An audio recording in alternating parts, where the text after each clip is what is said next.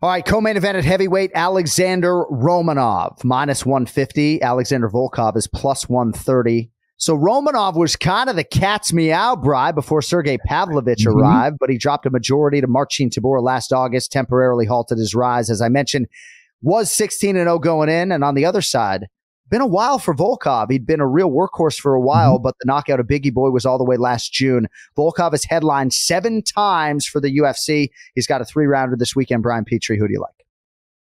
Do you guys hear that? I don't know if... Yeah, that's the hype chain of Romanov flying off the fucking tracks. I mean, this guy did not look good against Tybura. Tybura, a very good fighter. But man, cardio problem, stand-up problem. His only way to win is a donkey punch it. Yeah, he's got a couple submissions against low-level guys who are no longer in the UFC. But that was more strength as opposed to technique.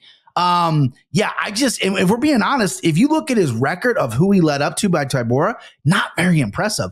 Okay, coming outside the UFC, had a lot of hype, physically looked good against Tybura, but just fell short. Then you got Volkov, right? This guy he's just fucking falling to everybody, right? Thicked up, added some frame, put a couple C's on his name there, thicked up a little bit, thumping now, knocking people out, knocked out Biggie Boy, right? Takedowns are not as easy to come by as they used to be. Him being a plus number here, I think, is just stealing money.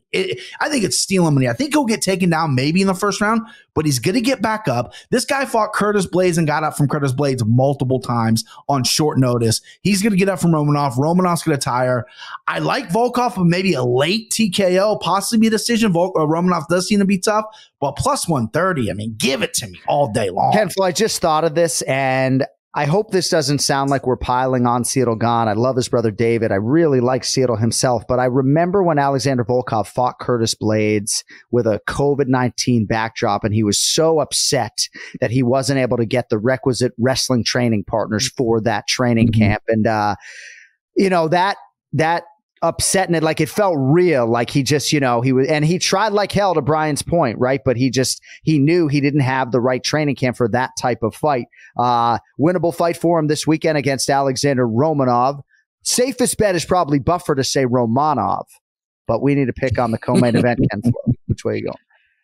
Gosh, this is a tough one for me, and Brian didn't make it any easier. I'm leaning towards Romanov. I do think that his last performance was, not abysmal, but not fun, not great. I think that I hope that he looks at that as an opportunity to really come with something different.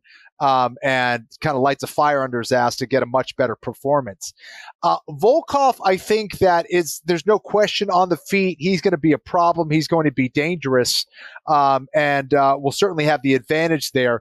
But I think if Romanov is able to time his takedowns properly, have proper control, pace himself well, he can win this fight. I think, again, it takes a long time to get your wrestling and grappling in order. Is Volkov there yet? I don't know. Maybe. But I'm still leaning towards Romanov until further notice. But maybe I change that later in the week as I see weigh-ins and things like that.